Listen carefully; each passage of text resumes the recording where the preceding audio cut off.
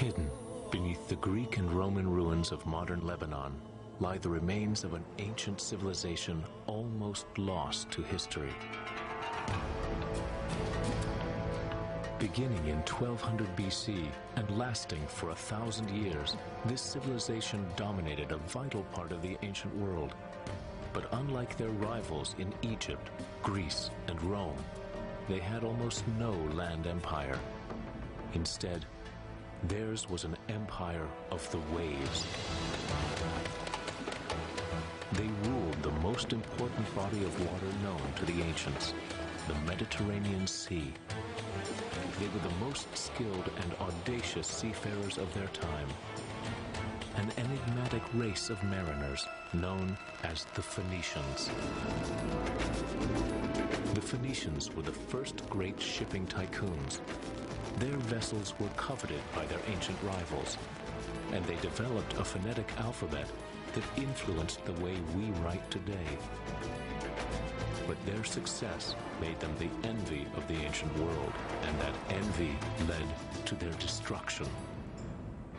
The Greeks and Romans crushed the Phoenicians, and most damning of all, rewrote their history, leaving dark, slanted accounts of the Phoenicians to live on. Ancient texts describe them as a morally corrupt race of people who prostituted their daughters and butchered their infant children to placate their gods. What is the real story of the Phoenicians? And who are the modern people who can boast their legacy? Now, more than 2,000 years after they disappeared, two high-tech quests begin to find one of the most elusive peoples of the ancient past. First, a search for ancient Phoenician ships using revolutionary machines deep beneath the sea they once ruled. The ancient Phoenicians were the greatest mariners of their time. I would have loved to sail with them. And a second, using the latest genetic tools in a bid to find them within the blood of the modern people of the Mediterranean. Archaeologists may dig in the dirt. We dig in the blood. At sea and on land, can new technology and new science finally solve the mystery of the ancient Phoenicians?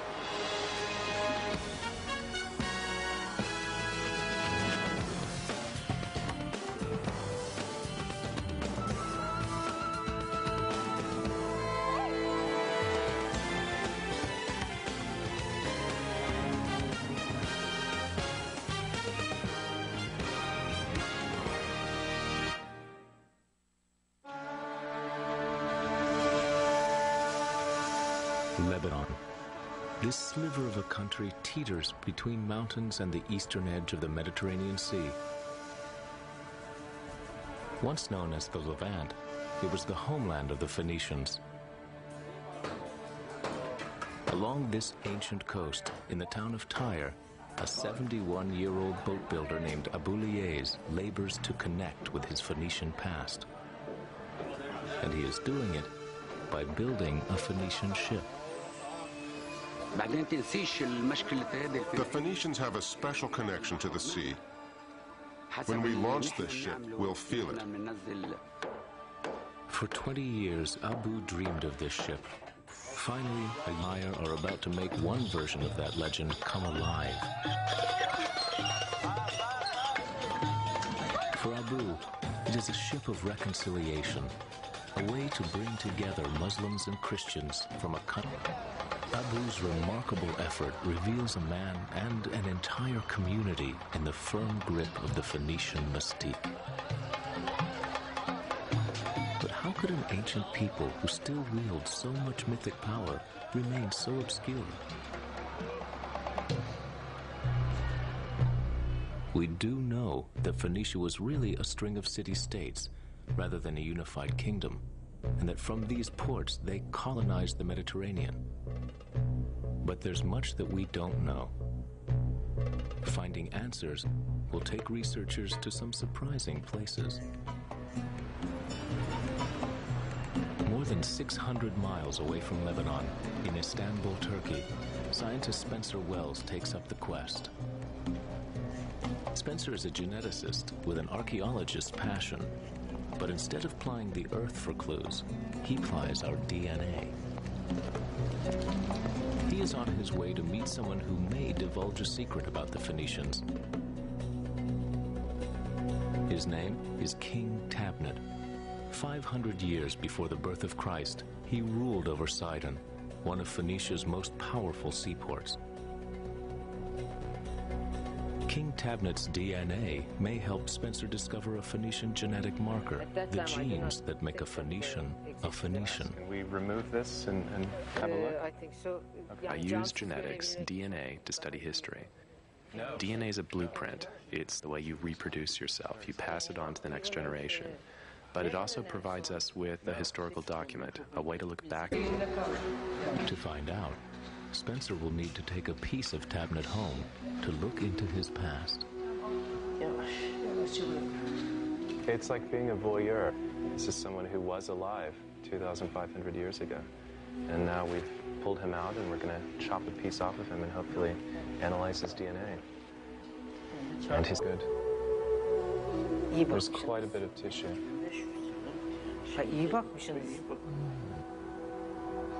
There are some curious things about King Tabnet. He was buried in a borrowed Egyptian sarcophagus and mummified in the Egyptian style. Why was a powerful king from a great civilization buried in the hand-me-downs of another culture? The Phoenicians controlled the trade networks in the Mediterranean, and they absorbed other cultures, Roman culture, Greek culture, Egyptian culture, and spread it as well. So they were conduits. That's part of what makes them so enigmatic. How do you define a people who don't have, in a sense... Okay. It's in good condition. The enamel is still intact, so it's been sealed. With any luck, we can clean it off and actually get some DNA out. If we get a DNA result from this, it's going to give us a set of linked genetic changes that define him and his lineage. So it will tell us who could be his direct descendant. Is it mummified? Even if King Tabnet's DNA is useful, it will be only one piece of a complicated puzzle. Many more pieces will be found back in Lebanon, where the Phoenician story began. Here, Spencer joins far away as Harvard. He wants to uncover a mystery much closer to home. I am a geneticist, but I love history, and Lebanon is the heart of the Phoenician land. So what I would like to do is trace back my history and the history of the people I live with through genetics. I really consider myself to be a historian, and I see genetics as a tool for discovering things about the past. For me, the opportunity to go out and meet these people and visit these fascinating places, it's just incredible, you know, it's like strolling through the past. For Spencer and Pierre, one of the first places to search for clues may be here, in the local market. The Phoenicians may be best understood as some of the ancient world's first traveling salesmen. Phoenicians were really master salesmen. They had the gift and the ability to persuade other people of the value of their goods and services, you know, to make a dollar. Flashing eyes, winsome smiles, charm bordering on pushiness. Whatever it takes to make the sale. You can learn a lot by people's faces. You see people interacting with each other, and it's a reflection of a culture. It's a reflection of their shared history. It's a reflection of the way they've done things over many, many generations. And as with traveling salesmen the world over, the Phoenicians may have been busy doing more than just selling goods. As population geneticists, what we study is how people are related to each other. In effect, the history of who had sex with whom. Are the genes of the Phoenicians hidden in the blood of these modern-day Lebanese and passed down generation to generation? To find out, the geneticists will collect over 2,000 blood samples throughout Lebanon and around the Mediterranean. At the heart of their quest, a Phoenician identity crisis. Who were they initially in 1200 BC? What about the genetic makeup of the Phoenicians at their genesis? Were they Canaanites? In the Old Testament, the Canaanites were the people who lived throughout the Levant from before 2000 BC until around 1200 BC. Because they precede the Phoenicians, and because their homelands overlap, most archaeologists believe the Canaanites and the Phoenicians are the same people, but no one has ever proven it. The archaeology of the Phoenicians suggests that they developed steadily out of the older Canaanite cultures. But it would be really important to know how much genetic continuity there was. Will this genetic quest confirm the archaeology, or will it reveal something else? A genetic link to a darker legacy. The story, found in ancient Egyptian sources, suggests that a group of marauders, known only as the Sea Peoples, invaded the Levant around 1200 BC. Some scholars believe they mixed with the Canaanites to create a new people, the Phoenicians. Curiously, it is only after the Sea Peoples arrive in the Levant that the Phoenicians race ahead of their competitors. Their boats evolve into large seagoing transports, capable of covering more than 100 miles in a day. They found colonies, build the world's first international cartel, and create a vast commercial empire. But what caused this dramatic leap forward? Did the Sea People simply influence the Canaanites, or did they interbreed with them and become the Phoenicians?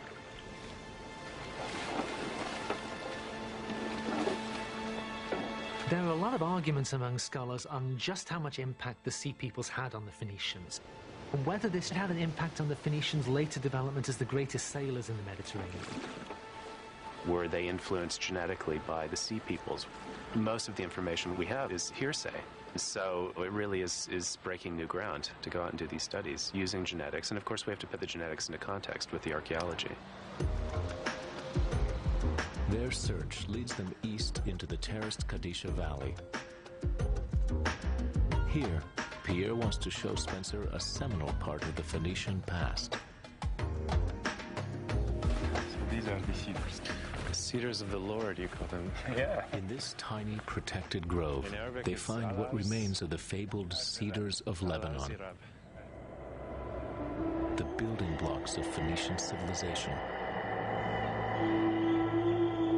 3,000 years ago, these mountains were covered with them.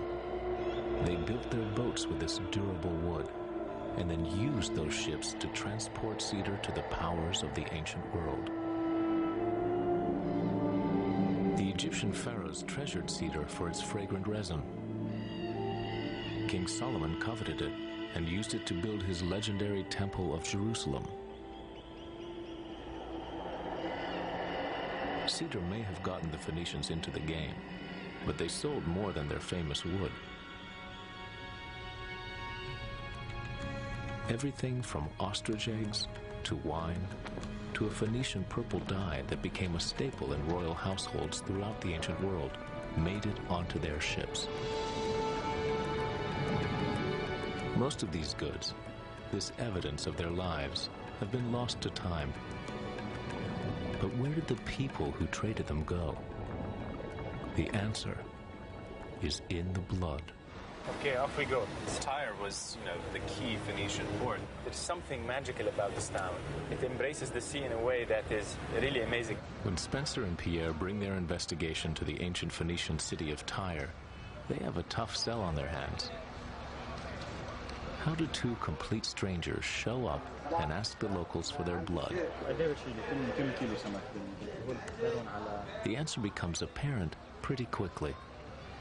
Ask the people who pulled their living from the sea.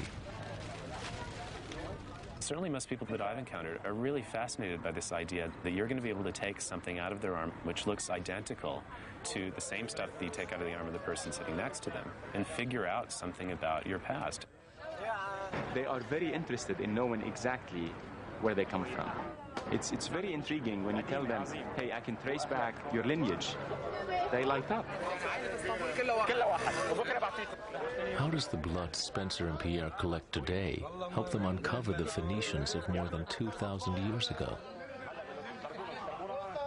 Within our blood is DNA, a molecular blueprint passed on to our children.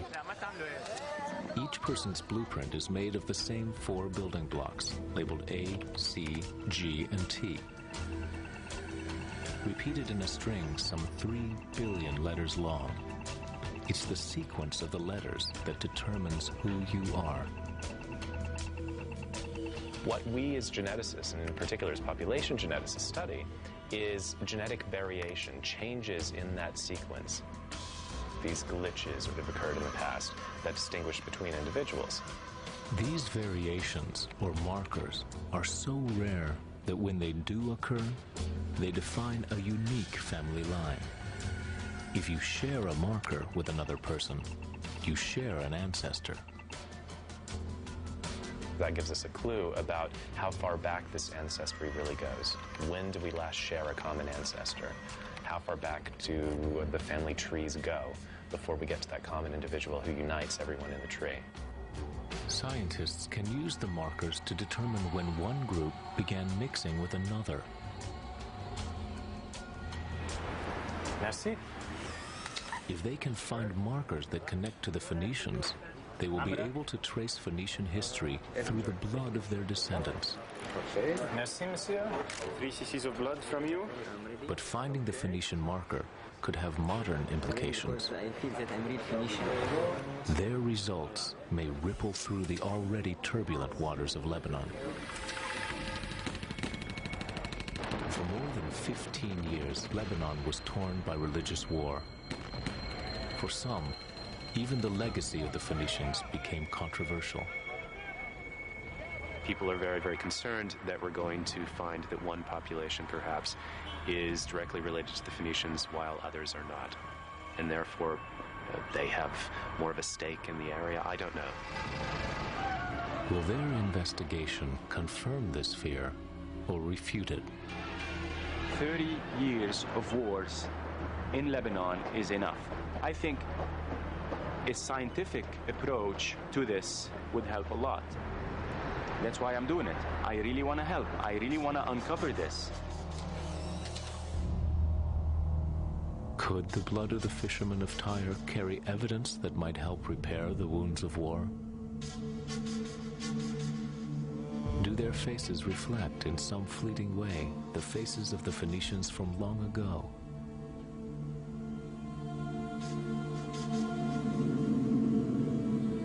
Though it may be hard to see in these eyes, even 3,000 years ago, religious controversy swirled around the Phoenicians. The Old Testament tells the story of one of Tyre's most infamous daughters, Jezebel. The quintessentially shameless woman was, in fact, a Phoenician princess. Jezebel was married to Ahab, a king of Israel.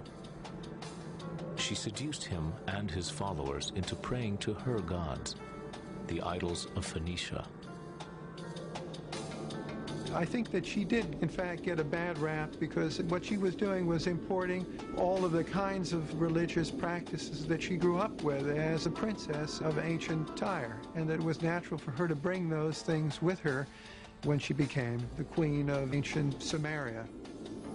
Jezebel's rise to power and the threat she posed to the prophets of Israel led to her demise.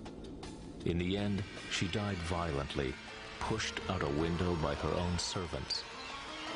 Her brutal legacy cast a grave shadow over the ancient Phoenicians. In the Old Testament, they're maligned as idol worshippers. Other ancient texts refer to them as cheaters and hucksters, the bad boys of the ancient world. The Phoenicians were very wealthy and very powerful, and this caused tremendous envy and jealousy in the kingdom of Israel. The Phoenicians get very negative reporting in the Hebrew Bible. They constantly write about the luxury and wealth and beauty of ancient cities like Tyre and Sidon, but at the same time, they're constantly talking about how they're sink beds of corruption and filth and squalor. So perhaps the root of all the bad press was envy. Their rivals could not compete with the rulers of the seas. The remarkable ships of those rulers is what explorer Robert Ballard seeks.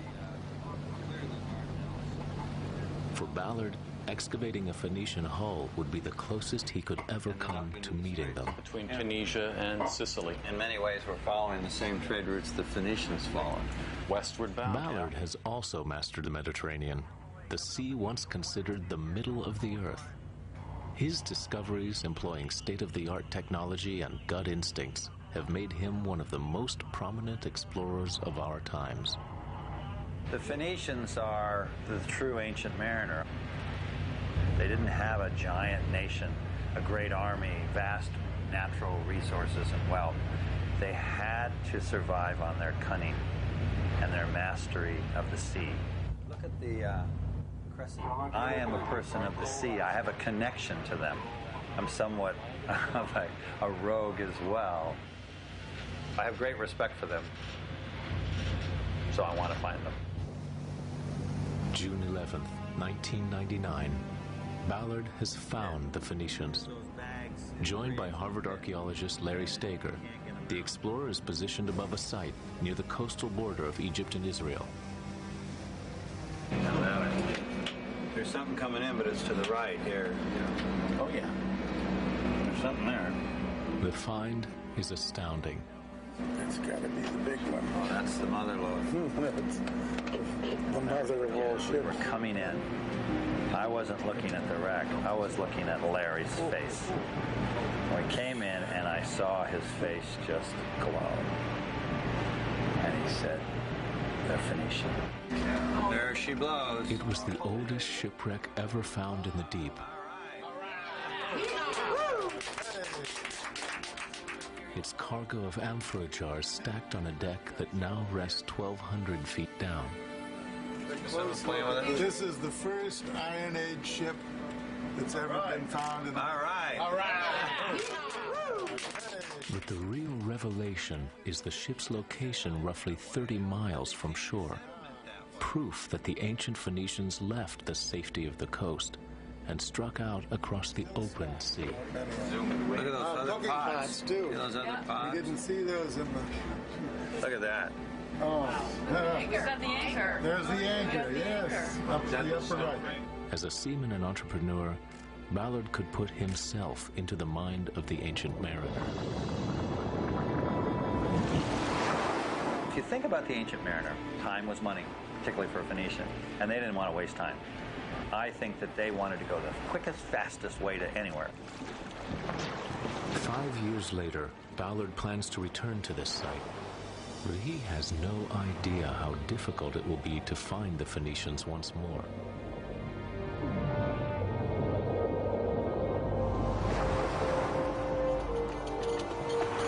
Across the Mediterranean, another quest to unlock the secrets of the Phoenicians is unfolding at what was once the edge of their known world. Gibraltar. At the point where Africa and Europe nearly touch, the legendary rock juts from the sea, an unmistakable gateway.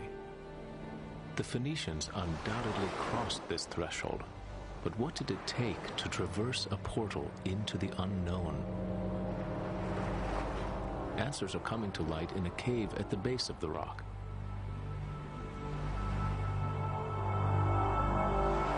Here, archaeologists have to earn their knowledge. The entrance to Gorham's cave is some 350 steep steps down the crumbling face of the rock. Spanish archaeologist Paco Giles helps lead the team. We're at a very, very wild place, and it's complicated to get to the cave. A lot of rocks have fallen from the top of the Rock of Gibraltar, and both the going up and going down are dangerous. But for Giles, the risks are a fair price to pay. Over the years, they've found more than 5,000 artifacts in the cave. But they are not what might be expected. Here, we don't have kitchen stuff or items for daily use. What we have are very small items that, in spiritual terms, are very large. Giles' team has discovered what seem to be personal talismans, charms, rings, scarabs, finely crafted glass vases. Even though they are very tiny items, we can reconstruct through them the moment, the key moment of the Phoenicians' visit.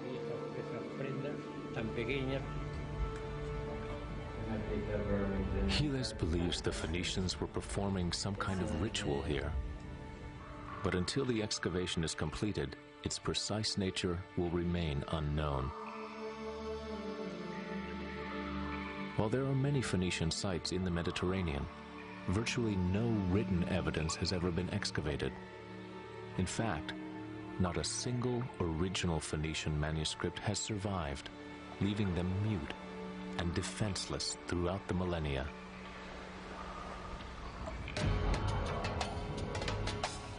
The Phoenicians had the unlucky fate of sharing the Mediterranean with two jealous foes, the ancient Greeks from 1200 BC and the ancient Romans from 300 BC.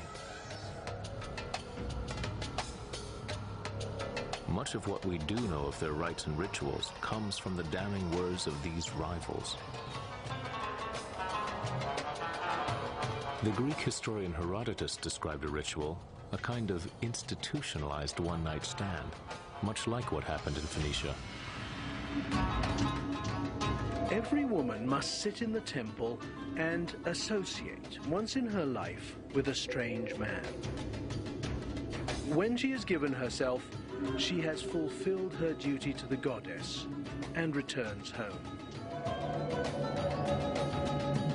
I think from these people we get a very skewed look at the Phoenicians. The kind of religion that they were practicing. History is portrayed in their sculpture. The consummate salesman, Phoenicians reveal a chameleon-like nature, mimicking the taste of their clients. The Egyptians, the Persians, the Israelites. Though they may appear disingenuous, one discovery at the Temple of Eshmun reveals a more sincere Phoenician.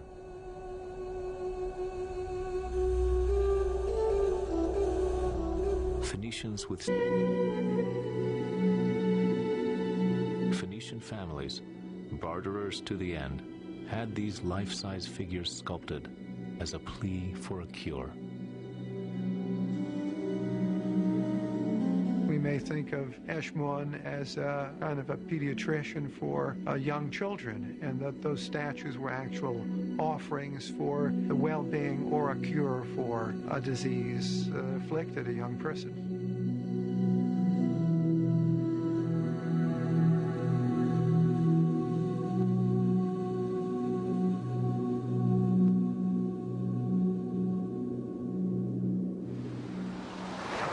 Eshmun's temple is just outside of Sidon, one of the wealthiest and most powerful in the chain of coastal city-states that made up ancient Phoenicia. For 5 years, Lebanese archaeologist Claude Dumet-Sirhal has been digging at Sidon. Sidon, mentioned in the Odyssey, mentioned 31st time in the Bible, one of the greatest cities of the Levant and one of the main harbors, and never excavated. What is so special to this site is the continuous occupation from the end of the 4th millennium right to the 1st millennium. She has uncovered an incredible find, a man who died in the early days of Phoenician history, the time of the Canaanites. But more importantly, this is just one of 36 graves unearthed at Sidon. For Spencer and Pierre, the discovery of another skeleton could mean a chance for more ancient DNA, but the discovery of over 30 skeletons is a genetic goldmine. It could be a major break in the case for the geneticists, if only they can convince Claude to share some teeth. We're gonna find her. Just the floor down here? Hey, Spencer, it's right there. Yeah? Amazing. See 2 teeth fallen. You see them? Yeah. Well, let's go find her. Okay. I really want to get these two teeth here. I mean, they're falling apart. I mean, it's not part of the skeleton anymore. That's what I'll tell her. Well, hopefully she'll see it that way.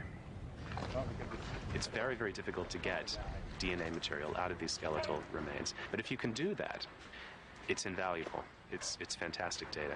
Archaeologists couldn't dig here for 15 years because of the civil war in Lebanon. But now, Claude's site may give her a first glimpse of the Phoenicians' ancestors inside them. Down there we go from the end of 4000 BC till the 5th century BC. But the importance of the site may actually work against Spencer and Pierre. Their research may have to take a back seat to scientists who have waited more than a decade to study such a find. There isn't a place in the whole of Lebanon where you can excavate the 3rd millennium with this facility. Yeah. It's a highway for 3rd millennium. It's fantastic. Burials just started, so we can sit together, see what you need. How much time would that be to say, okay, now I can give you a sample? It depends how much you need and how much it will take them. You see, I don't think... Yes, I know. Perhaps betraying his Phoenician roots, Pierre tries to cut a deal. There are two right here that are falling off. You're having ideas. I have my stuff. Only when your back is turned, though. You actually need a population. So you need to look at variation across a group of individuals, perhaps at 1500 BC, the time of the Canaanites, and another one perhaps at 800 or 600 BC, the time of the Phoenicians, and see if perhaps there's continuity between those populations, if there's a genetic difference. And that gives us a check, a way of confirming the results that we get from the blood. But you know, I mean, you're a great archaeologist. I mean, it's a pleasure for us and an honor for us to work with you. I mean, it's a very nice site. It's a chance. It's a time machine. Yeah.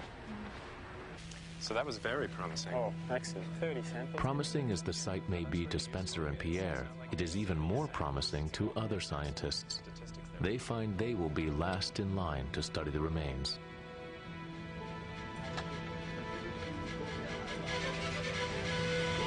With the trail for ancient Phoenician DNA gone cold, Spencer and Pierre have to plot out their next move.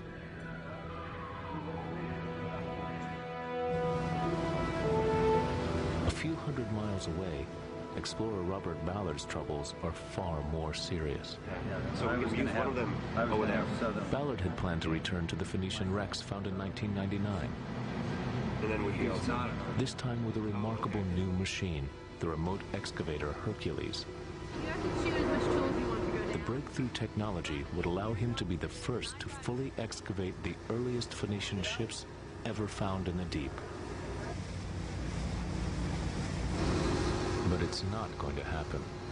Ballard is stymied by international politics. Last time we were here, which was in 1999, Israel said that we were off their coast. And they came out with a gunboat, and that's pretty convincing. And they also sent observers, but they said, but you're beyond our territorial waters. Therefore, you don't have to ask permission. You're beyond our territorial claims. But then the law changed, and the border shifted, and it became Egyptian waters.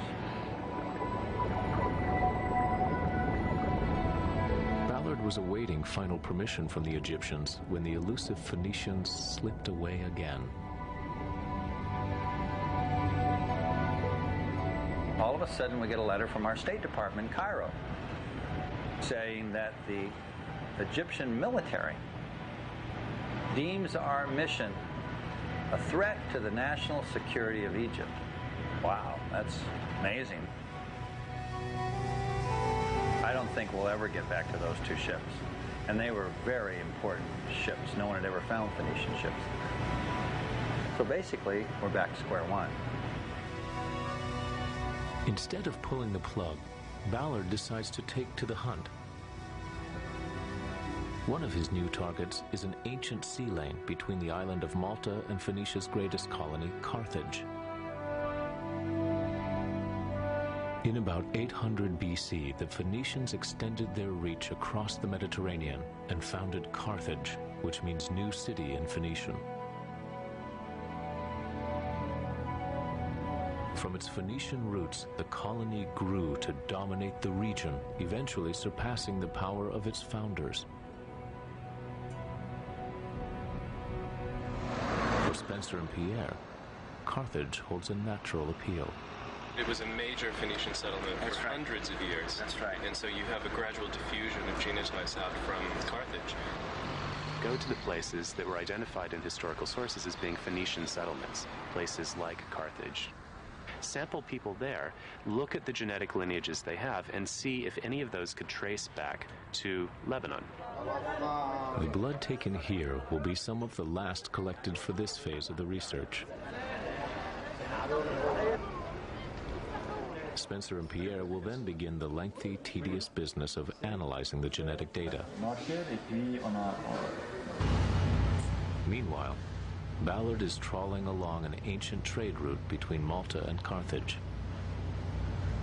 So that range is back to the spot, right? The search area is a sea lane over 100 miles long, and while the chance of finding a Phoenician wreck in the open sea is small, it's still the only chance Ballard has.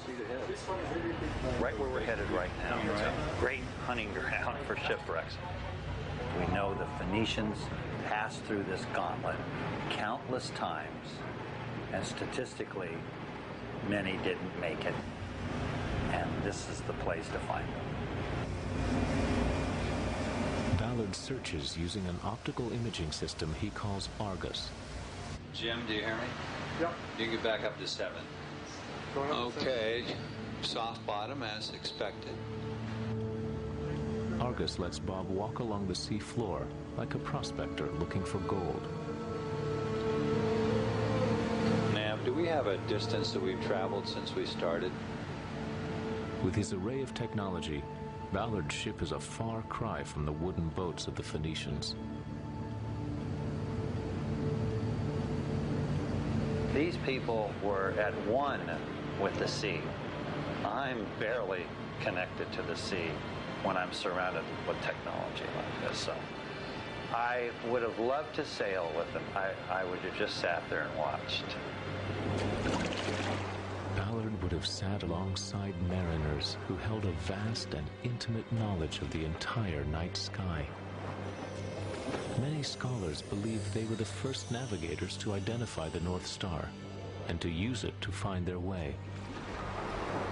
Guided by the angle of the sun, the flight of birds, the coolness and wetness of a breeze, their minds were their compass. But despite their finely tuned skills, Ballard knows the sea still claimed the lives of many. Yeah, he slowed down a little, I think. That doesn't make finding them any easier. Well, I've sure seen a lot of this in my life. Lots and lots of mud. That looked like wood. Stop, man. Drop the ship. The search reveals nothing but a few false alarms. Look at that big anchor. Ship like a stop right there. Yeah, that's not that old a ship, but well, I'll be darned. That's a modern boat, no? Yeah, it's modern. For the world. Well, we'll keep plugging away. Only got 4 million miles to go. Yeah. The Mediterranean covers almost 1 million square miles of Earth. Ancient records say that by 1100 BC, the Phoenicians reached its western gateway near Gibraltar. They called this place the Pillars of Melkart, named for their primary deity and the god of storms. Before the Phoenicians, very few people from the Mediterranean had sailed far into the Atlantic. This must have been the most terrifying experience for ancient sailors. To reckon with their fear, Phoenician sailors would have struck some kind of spiritual bargain. Evidence of that bargain is exactly what archaeologist Paco Giles has found. Proof that fear is what filled this cave with charms. The Phoenician navigators came here and personally made an offering to create an alliance, a kind of marriage between the deities, the sea gods, and them, the navigators. Y la de su propia persona. Estos objetos que siempre no hablan más de su vida espiritual. They made these offerings to the deities to gain their support and protection for the difficult passage through the Straits of Gibraltar to the end of their world. Hasta llegar al fin del mundo. The push factor was that they lived on the edge of great empires which were constantly demanding tribute from them. They had to produce wealth to pay their conquerors. The pull factor was that they could make great wealth for themselves as well. At the cusp of the Iron Age, the ancient world's desire for metal was growing, and the Phoenicians were eager to discover new sources. It was that huge and growing up. They ventured beyond the pillars. They didn't stop.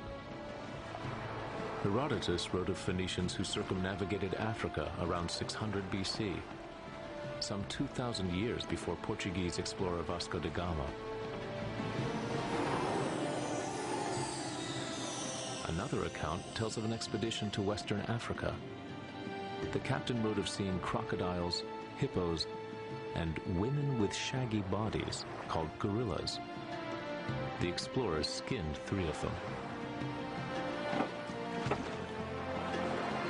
The Phoenician navigator Himilco allegedly braved the Atlantic's rough seas as far as the coast of Britain, all in pursuit of tin.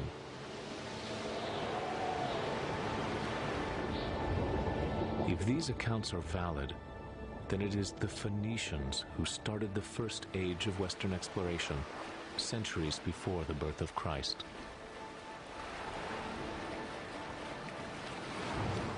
The most amazing thing about the Phoenicians is not so much that they invented maritime trade, but that they actually pushed the whole boundaries of commercial trade far beyond what anybody had done before. Any hint of that glorious past has eluded Robert Ballard. His search along the ancient sea lane near Carthage has left him empty-handed. Yeah, I haven't been able to reach him either. But for Ballard, the game isn't over yet. He knows a place where he can find the next best thing, Roman wrecks that he believes were based on Phoenician design. He's going on more than a hunch. Rome coveted Phoenician ships and the trade routes, an envy that would lead to conflict with Carthage and to the final chapter of Phoenician history. Carthage was the most terrifying enemy the Romans had ever had to face. It was a great naval power, whereas the Romans had really no ships at all. Envy and jealousy of the Carthaginians' wealth probably played a large role in the way the Romans in particular painted Carthage as an evil and corrupt society. Ancient writers claimed that on moonlit nights, Carthaginian priests offered a living child as a sacrifice to the gods in times of war, famine, or plague. Flutes, tambourines, and lyres drowned out the parents' cries. Their ashes and bones were put in a small urn and placed with others in the sacrificial burial ground of their goddess. We know that the Israelites and the Greeks and the Romans hated Phoenicia and Carthage and constantly went out of their way to paint the Phoenicians negatively. But it's surprising that they all picked on the same story. So surprising, in fact, that many scholars think that there must be something to this. Though the accounts come from their rivals, the archaeology appears damning. The evidence that people have found that the Carthaginians really did sacrifice babies does seem to be quite strong. In cemeteries that the Carthaginians called tophets, they found the burned bones of babies buried inside pots. Since the 1920s, archaeologists have uncovered 20,000 of these burial jars.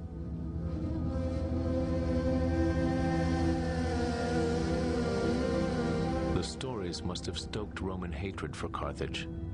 Imperial envy, perhaps bolstered by moral outrage, led to war. But Carthage was a formidable enemy. The Phoenician colony had evolved into an unrivaled naval power. Their sleek fighting galleys were the ultimate warships of the ancient world. With multiple levels of rowers and a bow encased in bronze for ramming, they could wreak havoc on enemy fleets. But even more impressive was the harbor where they were birthed. Constructed at the pinnacle of Carthaginian power, the harbor boasted sections for both commercial and naval vessels. Surrounding a tower on a man-made island were slips for more than 150 warships. This was the heart of their maritime power. Nothing threatened Rome more. The two ancient superpowers battled for over 100 years in what were called the Punic Wars. In 146 BC, Rome finally routed their navy and sacked Carthage, destroying what had started 700 years earlier as a Phoenician colony.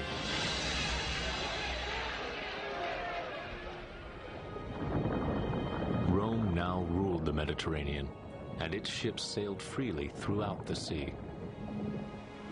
Bob Ballard, now poised for a last-ditch effort, is anchored over two of them. Well, this is where the Punic Wars were fought. Ancient accounts give Ballard hope. Somewhere in here He knows the Romans were so jealous of Phoenician ships that they once captured a Carthaginian fleet and copied each ship plank by plank. Ballard's intentions are a little less ambitious.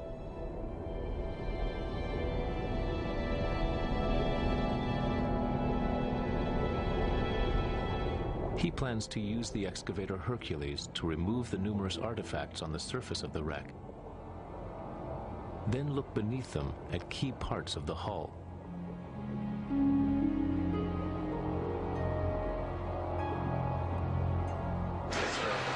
We've got 0 speed. We're settling right on target. Yeah, roger that. We're right over the wrecks. But Ballard must have angered one of the Phoenician gods, because on this expedition, he just can't get a break. Oh, geez, I have no hydraulic pressure. That can't be right. That can't be right. Look at bubble cam. I have no hydraulic pressure, Jim. I have no hydraulic pressure. We have... No, we're dead. We're dead. In the space of a few days, the revolutionary excavator suffers back-to-back and ultimately fatal breakdowns. Oh! Oh! What the hell was that? Oh, no. Well, that's the end of that tool. We're not getting that amphora. It appears that Hercules has a fundamental problem. We've got a vehicle that gives us virtually no warning before it commits suicide. After a month at sea, 3 locations, and miles of muddy seafloor, the jig is finally up.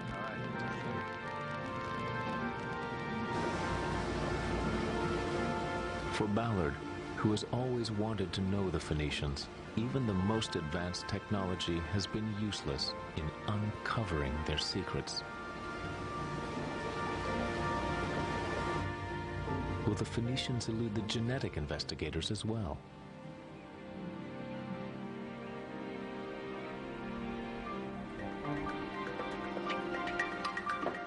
After analyzing countless blood samples, Spencer Wells and Pierre Zalua have identified a set of genetic markers, the genes that define a Phoenician as a Phoenician. For the first time, we've actually been able to identify a set of what we're calling Phoenician genetic lineages. And these will allow us to trace the spread of this ancient seafaring population around the Mediterranean and perhaps even beyond. Following these lineages, they make a curious discovery about Carthage.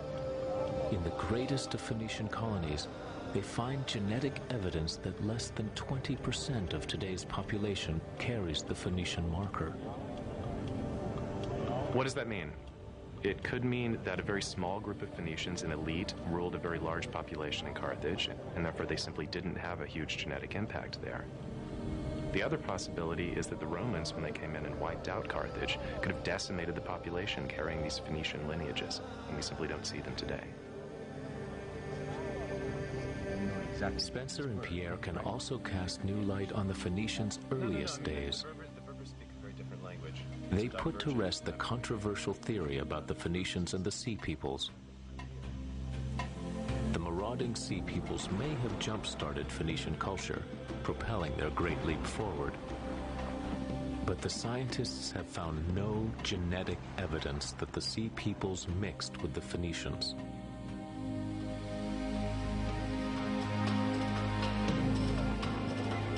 Perhaps the most powerful revelation comes for the people of Lebanon.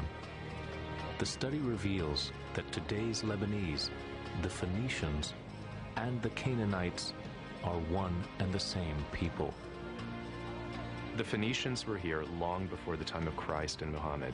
And what the genetic results are telling us definitively is that today's Lebanese people, whether they're Christians or Muslims, are all tied together in this single gene pool. They're all part of one big family.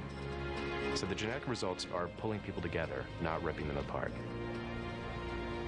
10 years from now, when my little daughter is going to open the history book and she's going to read about the people who lived here, she will read about the Phoenicians. It's our heritage.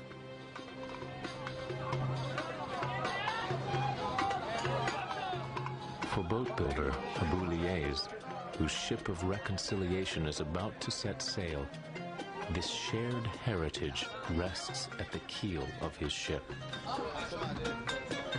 Both Muslim and Christian fishermen, hand-picked by the boat builder, are sailing his ship for the first time.